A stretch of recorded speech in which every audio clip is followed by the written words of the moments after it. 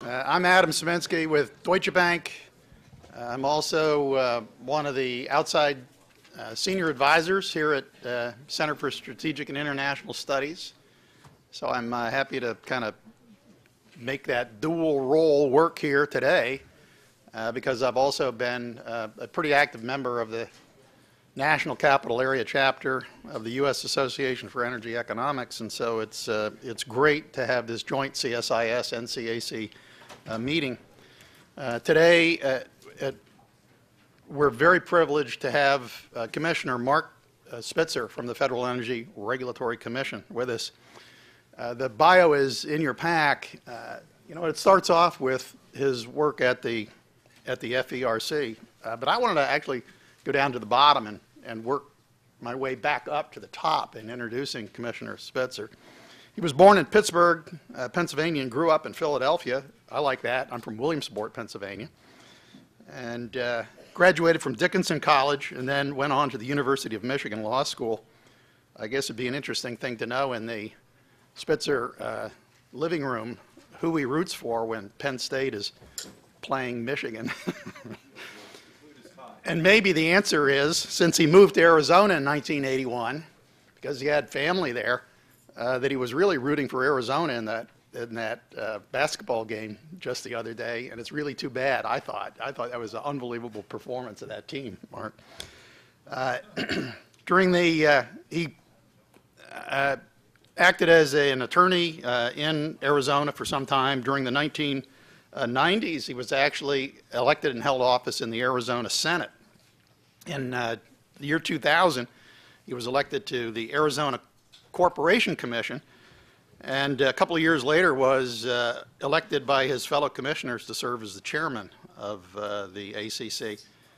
In Arizona, he focused on grid access for alternative energy and advancing consumer privacy in telecommunications, which I think is kind of interesting because we're going to talk a little bit about that later in terms of the grid and concerns that people have about privacy in the smart grid. In 2006, Mark was nominated by President George W. Bush to the Federal Energy Regulatory Commission, and he was, of course, approved by the U.S. Senate. He came to the FERC with a view emphasizing safe, economic, and reliable supplies of energy for consumers and robust, transparent, and competitive markets for suppliers. I think that those are clearly the right goals on both sides of buying and selling in the energy markets. And again, very pleased to have Commissioner Mark Spitzer with us today. Thank you.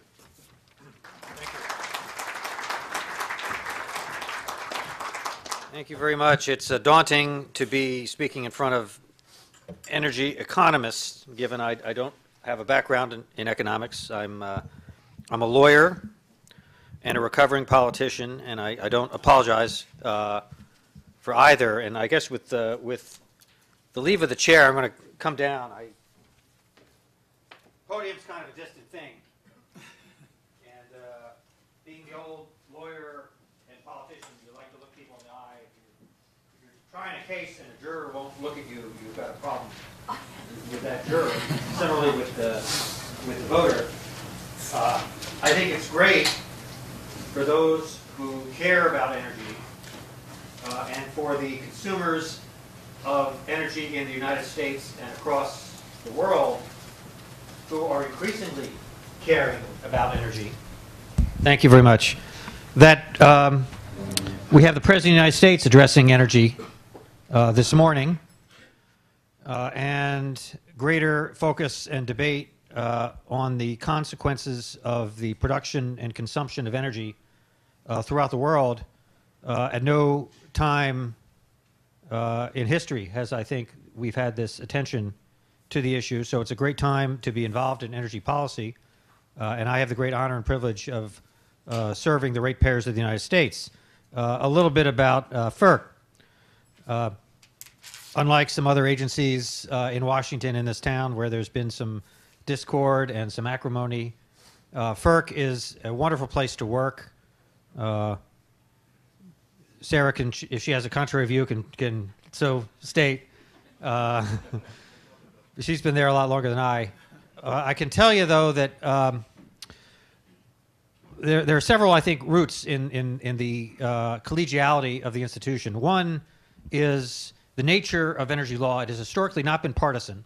And if you look at the deliberations in energy, historically, there has been consensus and bipartisanship. And virtually every piece of energy legislation going back to the 1930s with hydropower and the formation of the Federal Power Commission, the creation of FERC in the 1970s, interest in competition and energy markets in natural gas and electricity in the 1980s and 1990s, respectively, had their origins in bipartisan legislation. And I think that has interesting consequences. The fact that we've had competitive energy markets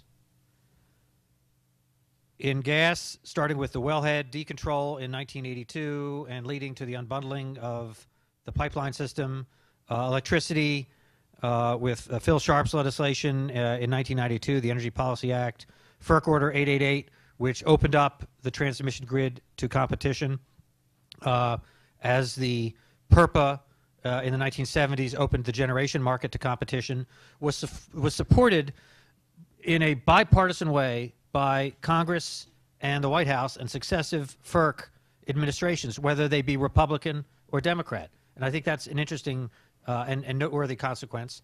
I don't want to pick on other agencies, but I have to say, as a practicing lawyer, where an agency such as NLRB, the Republican appointees tend to be pretty hardcore management side advocates. The Democratic appointees tend to be pretty hardcore union advocates.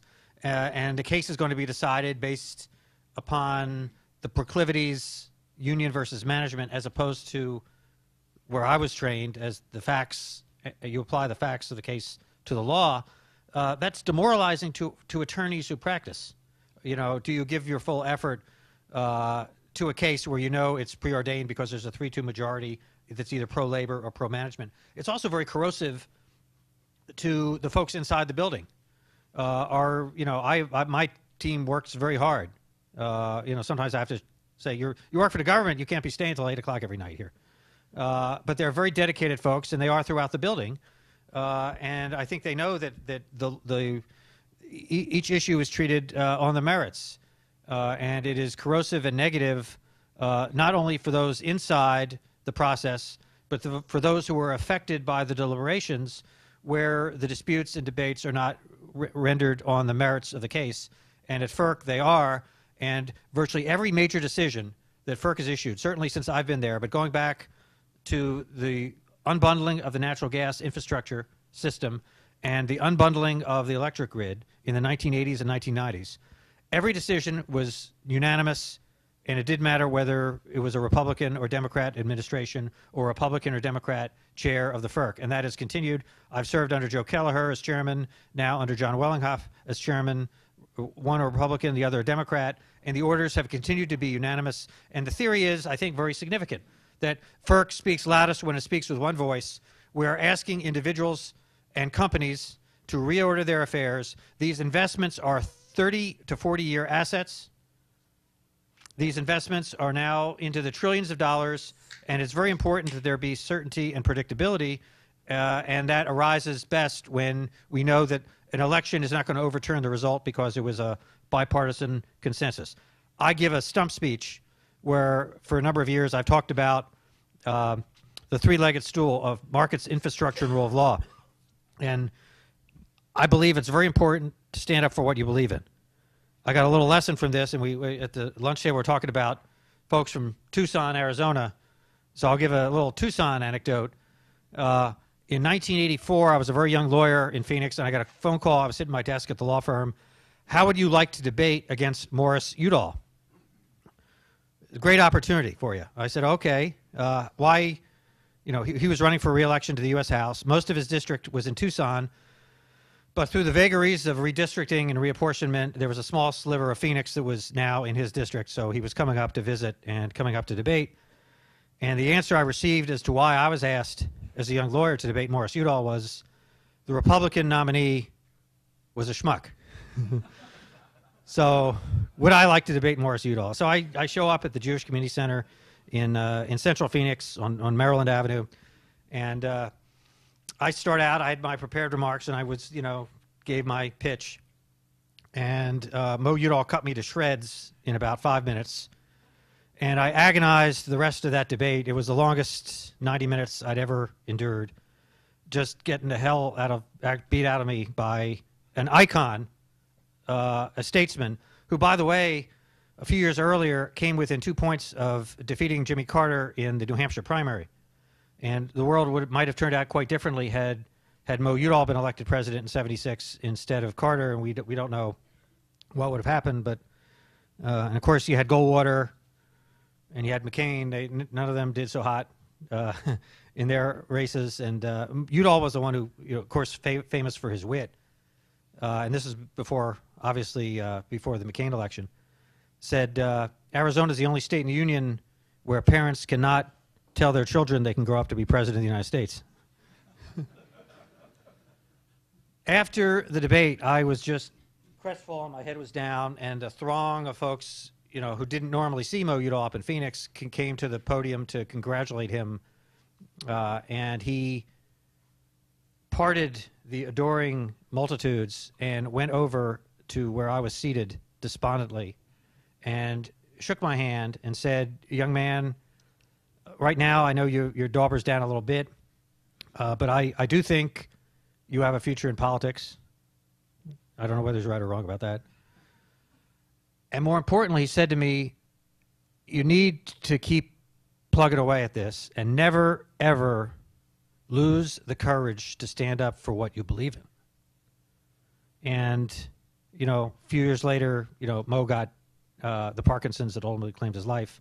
But he was an icon, and there are institutions across the country, and particularly at the University of Arizona, dedicated to his legacy of environmental stewardship, particularly in the beauty of the Western United States. But I've kept with me his admonition to stand up for what I believe in. And what I believe in at FERC is what I've said in my interview with the White House I would act on and I would believe in, which is markets, infrastructure, and rule of law.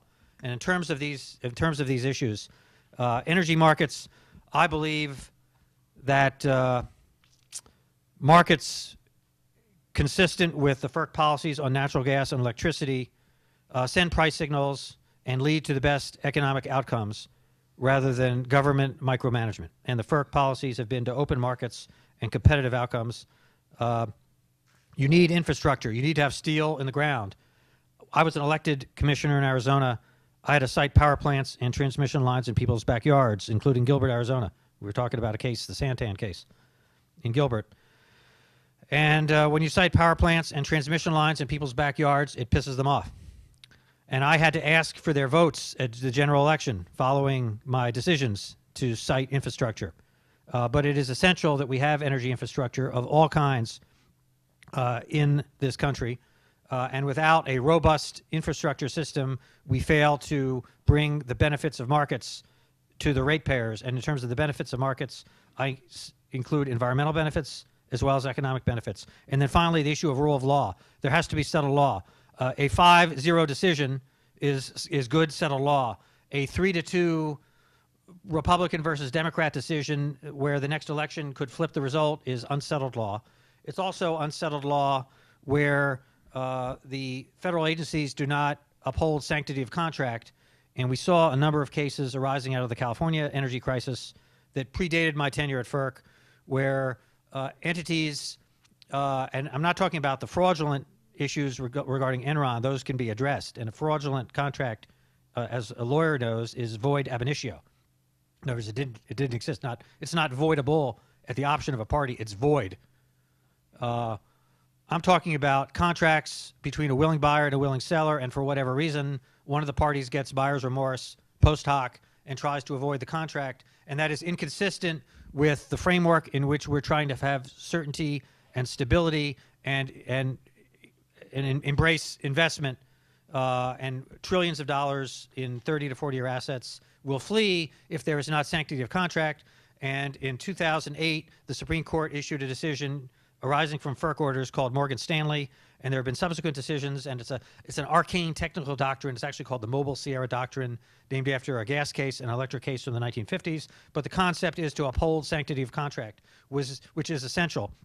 I had a law partner from Arizona who traveled to Ukraine right after the fall of the Soviet Union, and he was asked, because he was fluent in Ukrainian, his wife was in fact bilingual, to go to Ukraine and draft the commercial code for Ukraine. He was an outstanding commercial lawyer and a scholar and an academic and someone who had great affinity for the Ukrainian people. But it quickly became evident to him, in terms of his drafting the Uniform Commercial Code for Ukraine, that where there was anarchic circumstances, where the courts were either corrupt or unable or unwilling to enforce a bilateral contract between a buyer and seller of goods or services, that commerce could not exist. And notwithstanding the most wonderful code that he could write, if we didn't have rule of law, we didn't have commerce, and we didn't have society as we know it.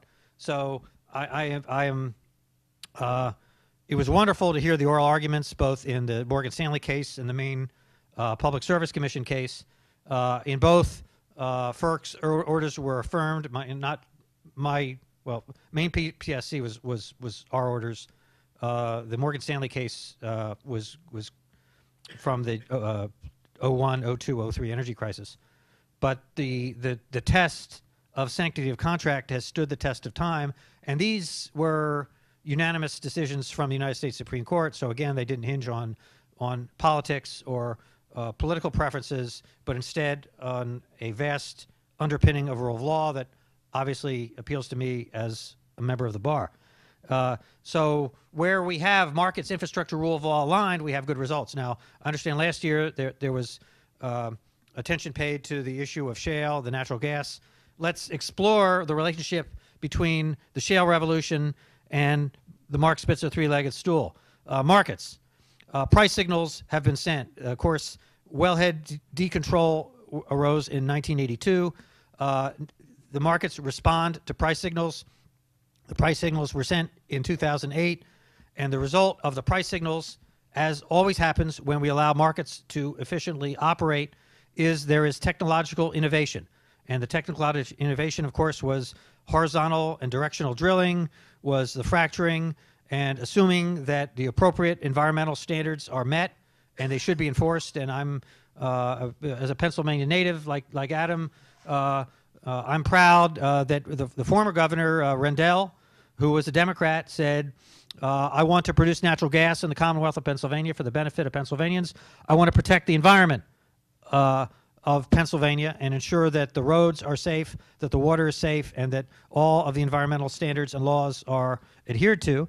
And he had a fairly aggressive DEP, Department of Environmental Protection director, who was prepared to enforce the law, and I'm sure his successors will as well. So you can have both, and we need to have both protect the environment and produce the energy in the Commonwealth of Pennsylvania and throughout the country. And as a consequence, we have a good outcome, a good environmental outcome. There's been quite a bit of discussion of natural gas displacement of coal for both economic and environmental reasons. And it was the operation of market signals that caused this result. Now, we have to have infrastructure. And the siting of electric transmission is quite a bit different than the history of the siting of natural gas infrastructure. Siting of electricity is largely done by the states. Congress attempted to create a federal backstop in 2005. There were some, I think, aberrant decisions from two separate sets of courts of appeal in the country, the Fourth Circuit and the Ninth Circuit, that have impaired that backstop siting authority. But in the area of natural gas, there's no question, going back to 1935, that authority has resided in the FERC to site natural gas infrastructure. And what FERC did was cite more miles of interstate natural gas pipelines and more compression areas throughout the country and more natural gas storage facilities than any time in the history of this country. In response to the market signals that were sent, FERC stood up and built the infrastructure necessary to get the gas supplies to market, to the point that I was asked to speak at a dedication of a natural gas pipeline facility in Louisiana, and the television folks came down for a TV interview from Shreveport, through FERC's pre-filing process, which allows the stakeholders to meet and confer prior to a filing to work out environmental issues, to meet with the government officials, to meet with the city and local authorities and the environmental protection agencies of the various states to resolve issues and determine the best route and the best means to construct the project. We were able to get this completed in 9 months. So I'm being interviewed by the Shreveport TV folks as to the efficacy and efficiency of the federal government, which you don't hear all that often, especially down south, where Yankees may not be held in great esteem. But in this case, they recognized that FERC had worked with the stakeholders to get a very good result, and as a consequence, very low-cost shale gas from the Barnett Shale and the Fayetteville Shale were finding their way into the markets of the eastern United States to the enormous benefit of the ratepayers of this country. In Arizona, when we had Hurricane Katrina, natural gas prices spiked.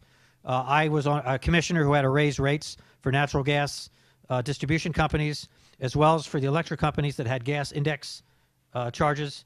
And it was a difficult and painful process, particularly for an elected commissioner.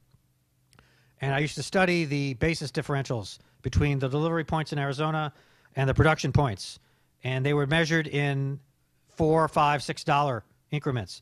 The basis differentials across the country, because of shale and because FERC doing its job citing natural gas infrastructure, has caused those basis differentials to collapse. Okay, we have a great success story. We need to apply that analogy that was so successful in the area of natural gas to the area of electricity. Now, there are some real challenges because the historical derivation of electricity regulation is different than natural gas. I'll pose, I guess, two major hurdles and then hopefully pose some solutions, talk about what FERC has been doing on some of these areas that I've posed the solutions, and then leave some time for questions. In terms of the challenges, there is still a segment that disputes the notion that electricity is a commodity.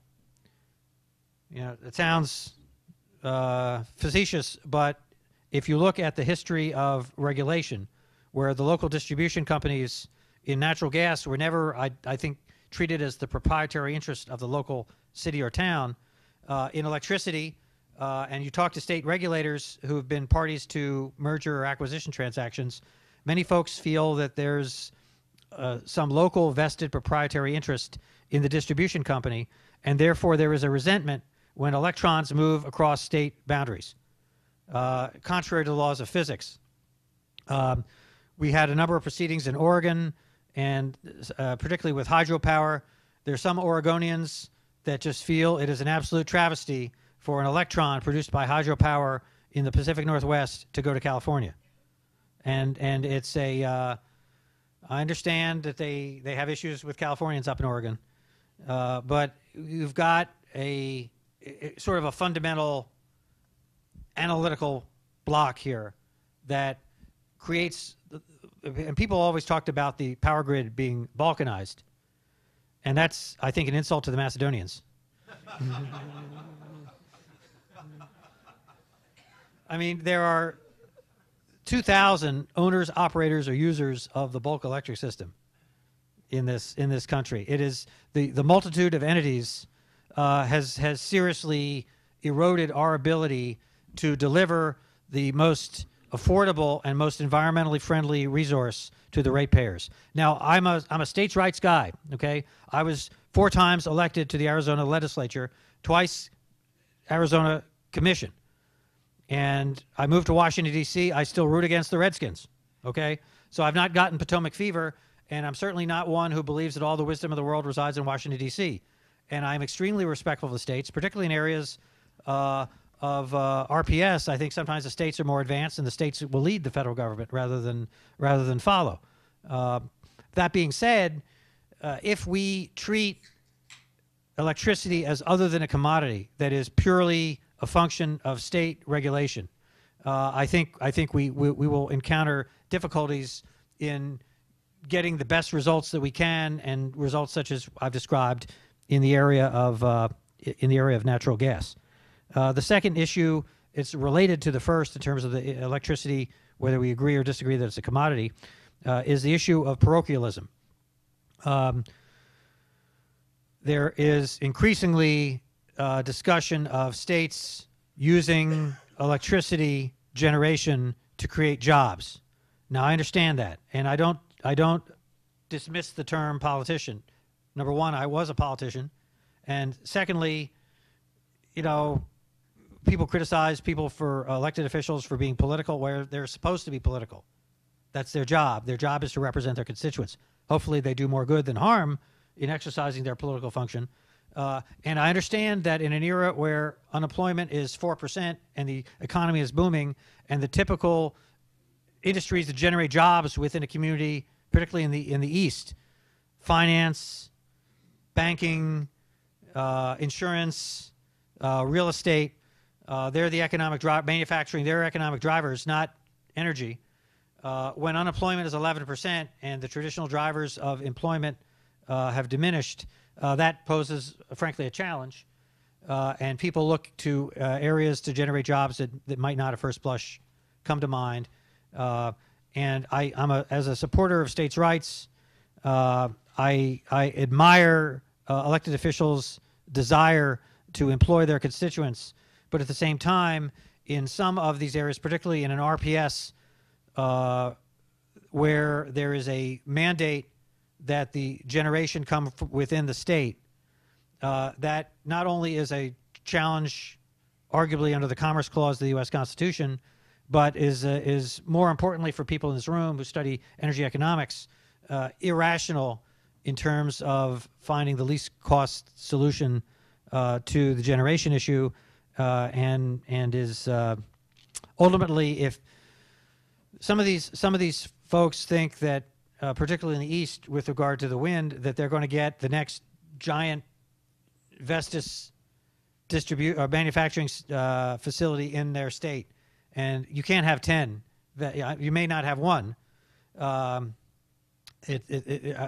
understand the urgency of the creation of jobs. These projects, both the transmission system necessary to deliver energy to market, as well as the generation facilities, are, again, to repeat the point, 30 to 40-year assets, and they ought to be built on a firmer foundation than, well, we want to get some jobs created and unemployment is very high, so let's find a way to produce these jobs. I think I would look first to the distribution system, where you have smart grid and you have other opportunity to create jobs, plug-in electric hybrid vehicles, and I'll discuss those later. I think those will bear more immediate fruit at less risk to the ratepayers than the longer-lived generation and transmission projects. Although, as someone who believes in the federal system, I'm certainly supportive of state initiatives and believe strongly in states' rights. The issue of parochialism does present a challenge to implementation of federal energy policy, and I think everyone in the room who believes in economic rationality understands the origins of that challenge. In terms of what FERC has been working on, we have rulemakings. One was just adopted in terms of a final rule on demand response, where we are treating demand response as a resource comparable to generation. And the question in that rulemaking was actually an interesting economic question, and there was an economic debate among the experts as to the locational marginal price of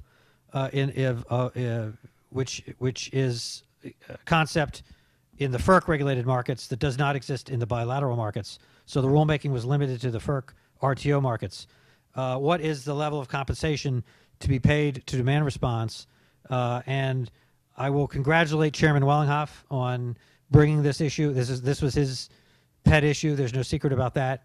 And at the same time, even though it was his heart and soul issue, he saw fit to work with his colleagues very successfully and came up with a compromise proposal that compensated demand response at the locational marginal price with no reduction for the hours in which there was economic benefits to the ratepayers.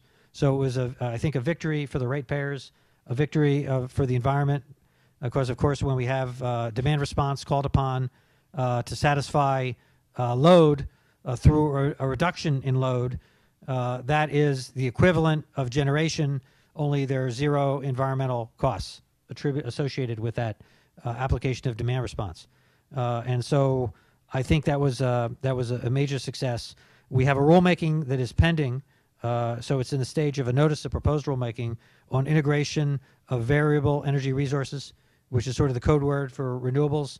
The challenges with renewables, of course, are they're a variable resource, although if wind and solar do pair well together. The wind is most effective off of peak. 2 in the morning is when the wind blows the most. Solar, of course, disappears when the sun is down. There are technologies that are increasingly available and increasingly economical. There's a project in Arizona that has molten salt storage. So the sun power is available at 2 in the morning. And wind now has governors and regulators to back off when the wind gets too strong and imposes a power stress on the grid, as well as generation storage possibilities attendant to wind. So at 4 in the afternoon on the sultry summer day when the wind's not blowing, you're able to reserve power from the wind energy produced at 2 in the morning and apply that to the grid. The use of plug-in electric vehicles is another resource. Use the batteries as basically mobile mini storage facilities to store the wind that's blowing at 2 in the morning and preserve the economics of the economic efficiency of the capacity of the wind. So there are many opportunities that are available, and as is the case with natural gas, we need the market to operate to send the price signals so that the innovators, so that the creators of ideas can implement their innovation to the marketplace in response to the price signals to produce the best economic environmental outcomes. But the regulatory environment has to adapt. One area in which we adapted recently was in the provision of regulation services. The grid has to be maintained at 60 hertz, not 59, not 61, 60. And there are resources that are available and were available under prior law to provide a regulation service to keep the grid at 60, the so-called spinning reserve idea. This was historically done by fossil generation. There was a technology with flywheels that one company in particular is associated with, but there can be others and there can be new entrants into the market. But those those new technologies were not being adequately compensated. So FERC changed the rules for providing what were known as ancillary services to transmission to the grid to maintain the voltage at 60 hertz in a more efficient, economical way. But again, government had to act, and we did act last month in order to achieve that result. So again, it gets back to what is the correct regulatory environment to send the appropriate price signals to the marketplace, and we can expect, if we send the correct price signals, innovation to be the response. And the difficulty is these goalposts will change over time. We did not have the ability to send nanotechnology in response to maintaining the 60 hertz to the grid 10 years ago. That didn't exist 3 years ago. We don't know what the next greatest thing is going to be. And I don't want to be the one who decides what the next greatest thing is. That's not government's role. Government's role, I think, is to provide a open competitive framework. So whether it's clean coal with carbon sequestration, whether it's new forms of photovoltaic, whether it's solar thermal, whether it's natural gas, whether it's nuclear, or some new form of hydropower. They've now got the Salt River canals, idea of little micro turbines in the canals run to irrigate farm fields in Arizona as mini hydro facilities. So who knows what the next greatest idea is going to be. We have to keep an open mind. We have to be open as regulators to adapt to changed circumstances. But again, the conundrum is, as we change regulations, maintain the overriding concept of rule of law. I think in terms of the smart grid, and I know there's going to be a discussion coming up on the smart grid, there has not been, in my view, an adequate explanation to the ratepayers of the benefits of the smart grid. Sometimes it's not the merits of your arguments, it's how you serve it up. Now, two anecdotes. One, there are times when I win wonderful debates against my wife, and I end up sleeping in the garage. And she says, it's not what you said, it's how you served it up. And then I got a phone call about a year ago as Pacific Gas and Electric was rolling out the installation of its smart meters.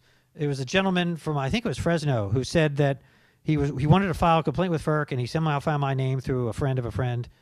And the advanced meter that Pacific Gas and Electric had installed in his house had caused his impotency, and therefore wished to file a complaint with FERC.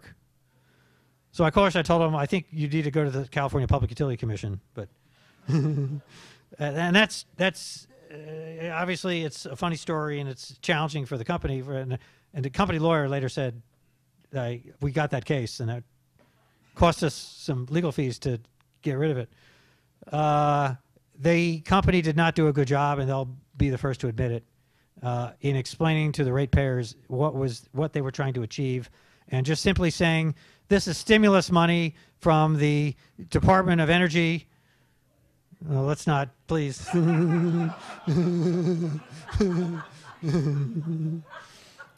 I walked into that one, didn't I? And it's being paid for by Uncle Sam, and so therefore you don't have to worry about it. And by the way, we get to fire a bunch of meter readers. That is, the answer is not eat your spinach. The answer to the smart grid is let's change the world, because people do not like being hectored. That's the word I would use. And there is a tendency upon experts, people in government, people in the energy sector, to hector. That may be what your brother is getting at as the Tea Party person. I don't like, when I go to New York, I want to eat what I want to eat, okay? And I'm in pretty good shape. I worked out today. I'm, thin guy, work out, good heart rate. I don't want Michael Bloomberg telling me what to eat when I go to New York, okay? I don't think he's, well, it is an American concept to believe in individual choice, and we ought to be able to advert to our, I'll use that word, advert, to our behavior. And if the smart grid is, you will get this meter and you will like it, and we will force you to do things that you don't want to do, that is government interposition in our personal lives that I think is at the heart of a very legitimate concerns the Tea Party has about the role of government. On the other hand, if it is an opt-in where I think the meters need to be rolled out universally. But if it's explained that you have now the opportunity to control your energy usage, and first of all, you have to have smart prices. In our RTO markets, I talked about the locational marginal price, the LMP. Arizona doesn't have smart prices. It's not a FERC-regulated market. It's a bilateral market. We don't have LMPs that tell you the price of electricity at 1:15 in the afternoon. We have average price. So we have stupid prices in Arizona, and the Arizona ratepayers don't get the full benefit of the smart meter. No one can get the full benefit of a smart meter if you have a stupid price. If you have a smart price, you can say right now the cost of power is 25 cents because there's a run on the system. And we will allow you through the smart meter that tells you what the price is right now to curtail, don't run the dishwasher, don't run the clothes washer. We're going to cycle down the air conditioner, and we will cycle back up when the price falls to 6 cents. And at the end of the day, here's a demonstration. It's the amount of money that you have saved. I think there are a lot of customers that would be very interested in this. My son, bless his liberal soul, is very interested in the Google chip that goes in the refrigerator because he wants to be able to choose the 10 most environmentally friendly minutes that the refrigerator needs to cycle to keep the food cold. And he can ascertain that with a smart meter. There are lots of opportunities to get customers and ratepayers to advert to their interface with their consumption of energy, whether it's in the home or my son wants to know when the energy is coming from the wind that blows in the Shenandoahs, it's going into the grid, or the sun that is shining that brings power to the grid in our subdivision. That is extremely interesting to him. Cost is going to be very interesting to other folks. There are homeowners associations that I think are willing to aggregate their demand. Certainly the large industrial customers, the biggest industrial customers already have advanced meters. They already have time of use deals that they've cut with their utilities at their state commissions. I think that those opportunities ought to be available to smaller businesses, to commercial enterprises, to law offices and accounting offices in downtown DC, to apply these demand response and cost savings opportunities. And they're only available if you have both smart meters and smart prices. And as we roll these out, that's the change the world as opposed to the eat your spinach arguments. And I can tell you that the eat your spinach argument, my child will not eat spinach, and the ratepayers of the United States will not adopt smart meter, it will not embrace smart meter technology as a means to achieve good environmental or economic outcomes if we do not have this getting them to embrace the meters as a positive outcome. I want to leave time for questions, so I want to close with a little talk. And I'm told that there's some litmus test issues with regard to this guy, I guess, follows up a little bit on, shows great minds think alike, Sarah's question that she posed regarding whether it was about basically Nietzsche kind of nihilism existing in the political process, where there's no interest in any type of legislation whatsoever because the political process has tied us up, both left and right, and there's a lot to blame. I'm a Republican, so maybe I'll do some more admissions on our side that, well, we have these litmus test issues. And when I was running, I ran 8 times for office, so I've had to do this, and I've heard the term litmus test, and typically it's abortion and guns are the litmus test issues. So I thought about this, and so this morning I got on the internet, and I'm an old guy, but I can still do that. And litmus test arose. I used to test my pool, like Arizonans, we all have pools, and I would test the water every morning. And the old house we had on Harmont tended towards acid, so I had to add soda ash, and I would test the water at the Orangewood house that we bought in '93, and that would tend the other way, so I'd have to add the muriatic acid. But litmus test is a term that originated in 1952, and it was a strip of paper, and it was to test of a solution. Could be water, could be anything. A drop was put on the paper, and that would determine whether the solution was acidic or alkaline. It was a one-shot deal, okay? And in terms of litmus test in other contexts, it is a crucial and revealing test in which there is one decisive factor, okay? So there can't be 50 litmus tests. Don't you think? There's certain things, if you're a hardcore Republican primary voter, you're into. There's certain things, if you're a hardcore Democrat primary voter, obviously you're into. And that's fine, that's well and good. But it's hard for me, under this definition, and somebody who's run for office a bunch of times, to adduce that there is a litmus test over compact fluorescent lights. I think the members of the U.S. House, if they like them, they can vote for them. If they don't like them, they don't have to vote for them. They exercise, as Edmund Burke would say, their own judgment. But I don't think there's a group on the Tea Party right or on the Democrat left that has imposed a litmus test issue one way or the other on CFLs. I think these guys can actually vote their conscience. And in terms of voting your conscience, it was a rough year for Tucson. My former chief of staff at the Arizona Commission and preceded me actually in Washington, D.C. to set up my office, is an attorney, a U of A graduate, and he went back to Tucson to take a position with Tucson Electric Power. And he called me one Saturday afternoon, And Gabby Giffords is a friend of mine, and said that she had been shot, and he had, acting on a bad press report, said that she had been killed. And he was actually going to go to that event. His boss was her finance committee chairman, and because he had a cold that day, he didn't go. And I went down to my basement. I'm a lawyer and a pack rat, and I save everything. Stuff my wife wishes I would get rid of. Why is this football from 1972 still needed in our house? But I went through my files, and I found in the last campaign that I ran a campaign contribution from Gabby Giffords with a little sticky note that said "Go Mark," with Mark spelled with a C correctly.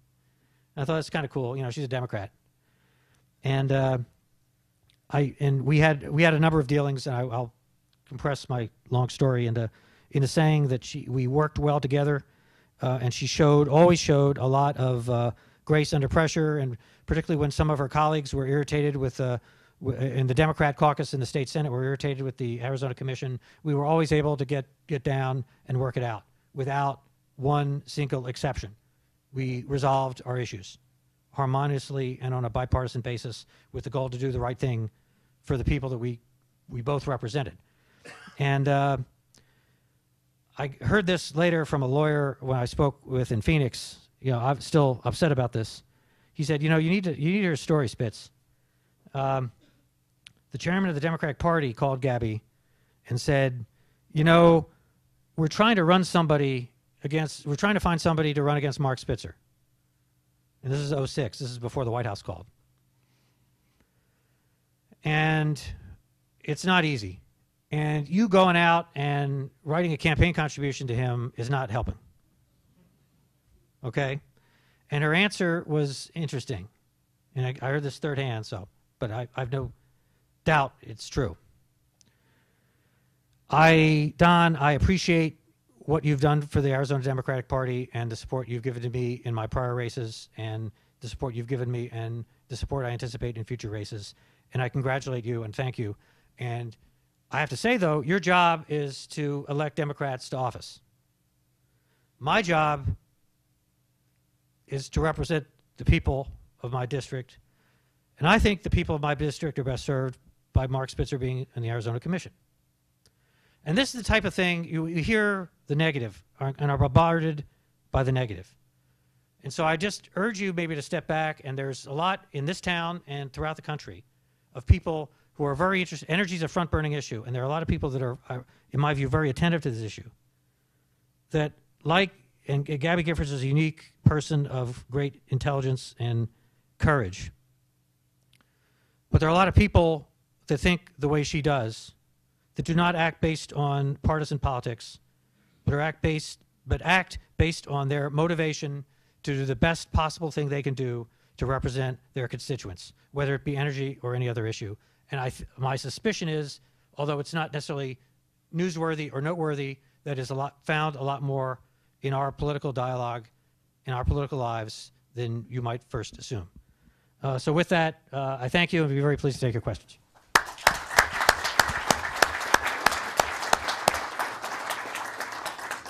All right, let me please once again remind everybody what the rules are here. Wait for the microphone. Secondly, tell us who you are. And third, please put a question mark at the end of your statement.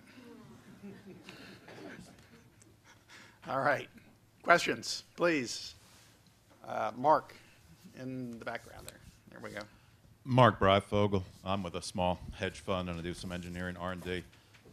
Despite Adam's admonition, I want to applaud your stance on the sanctity of contracts as an investor, picking the babies out of the bathwater post-Enron and looking at who had contracts to offset debt, and then to see all those contracts challenged was it did not help my purse. There was no, by the way, there was no political benefit to my predecessors at FERC, both Republican and Democrat, for standing up for sanctity of contract. All the politics was the other way. And those were very courageous decisions by my predecessors, and I'm proud that they were affirmed by the United States Supreme Court as lawful. So was I, but it took 8 years. Not a criticism. I'm interested in the distributed generation field. Typical of all conferences, we had 180 minutes of discussion and maybe 15 seconds of distributed generation. It did appear there once. I understand that Commissioner Wellinghoff is very interested in it. You mentioned little turbines in canals. What's FERC's attitude legally, and are you doing things like recommending to the DOE that they fund research in distributed generation? I was at a conference last night, MIT, local club for entrepreneurs, and that's 90% biologists. It's hard to go find an RFP for distributed generation. Please inform. Thank you. Okay. I don't think it's our role to go to DOE and seek funding for particular technologies. What our role is to create a good regulatory framework. And DOE has, and there are folks here from DOE that I'm respectful, and I think they're perfectly capable to do what they need to do without our assistance. But I'd advise you to take a look at two cases. One is called Western Grid, and the other case is called Primary Power. And I won't get deeply into the merits. I think one of the two might be under rehearing as I speak.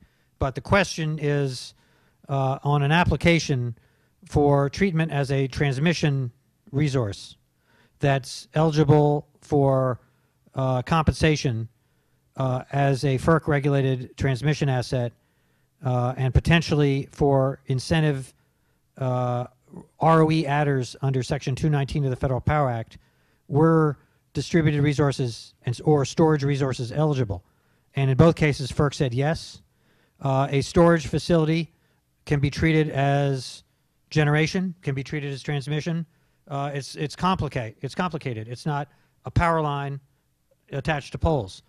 But we granted the applications in both cases under the theory that we wanted to provide a regulatory framework that allowed new innovative technologies to compete in the marketplace.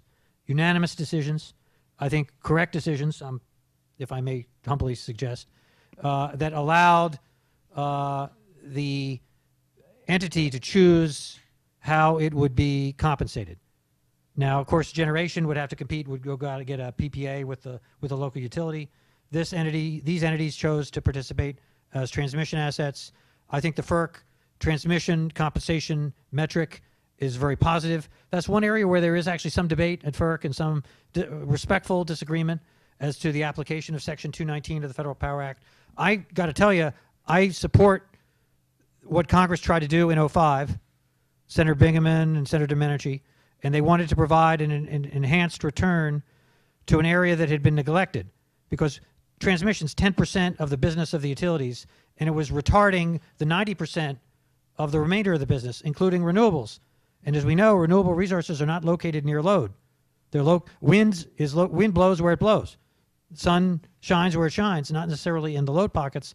We need high voltage transmission to get these resources to load, and we got steel in the ground as a consequence of the enhanced ROEs pursuant to the FERC rule and individual FERC orders in cases, and I will not apologize for getting infrastructure and steel on the ground to the benefit of the ratepayers.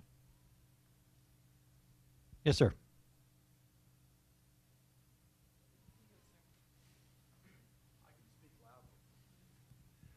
Roger Wall, is this on? Roger Wallace, Pioneer Natural Resources. Talked a lot about natural gas this morning. I'm wondering what the FERC's position is going to be on the exportation of LNG, which is becoming a major topic in our industry. Well, we have two applications in front of us, so I can't comment. I don't want to prejudge those cases. And I really can't say any more. There have been interventions filed, and there's debate. So wait and see. I'm sure I'll issue a good opinion on it. I want to be mindful of my judicial role.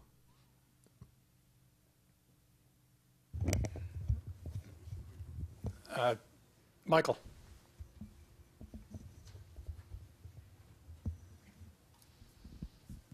Michael Wyman. I'm Canadian, and I'm necessarily not as familiar with the U.S. regulatory framework as perhaps I could be if I were from here. But I sometimes wonder why in the U.S., it seems that state regulatory bodies in particular, can effectively impede things that I would have thought the interstate commerce clause of the Constitution was designed to promote, things like M&A that would affect synergies across regional boundaries, things like transmission that would enable transportation of electricity across regional boundaries. And I was wondering if you could talk a bit, just even from a legal perspective, about whether those problems are constitutional in nature, number one. And secondly, to the extent they're not constitutional in nature, why, and whether this might change, why Congress has not passed legislation that would enable FERC or a federal body to get past those obstacles? A very interesting question. Your view as to the applicability of the Commerce Clause with respect to state preferences shows a great deal more intellectual acuity than many U.S. politicians. No, and I'm being facetious, but there was a strong debate in Arizona when we did our RPS as to whether the RPS should be restricted to source in Arizona, and it was a 3-2 vote, and the two dissenting colleagues of mine on the Arizona Commission didn't disagree with my Commerce Clause argument. They just said this is about politics, and I want to create jobs in Arizona. And, you know, labor organizations were supporting the in-state sourcing, and there's oftentimes in life there's a clash between law and politics, and it's not surprising that it arose in this context. And particularly when I was discussing parochialism, back then the unemployment rate in Arizona, because of the booming real estate economy, was close to zero, real unemployment. Now, obviously, it's much higher, and I don't know if that vote would come out the same way under this current circumstances of high unemployment that they would then. We have, for better or worse, in our country, also in Canada, you know, the FERC has more authority than the National Energy Board, because in Canada there's a great degree of provincial authority, provincial in the good sense, authority over regulation of electricity, and the states oftentimes can be very innovative, and where states have good policies, there tends to be more investment than in those states that lack the good policies, and that's something to be commended. So I remain a states' rights guy. On the other hand, we need an interstate grid. We have an interstate highway system. There were winners and losers when the interstate highway system was built. Okay, old Route 66 in northern Arizona.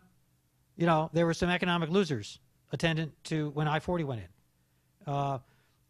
And when we build out the transmission grid, there are winners and losers, and there's some entities that benefit from the current inadequate status of the grid. Those who have generation in constrained areas are getting more. Those locational marginal prices are higher than they would be had we had a fully robust grid.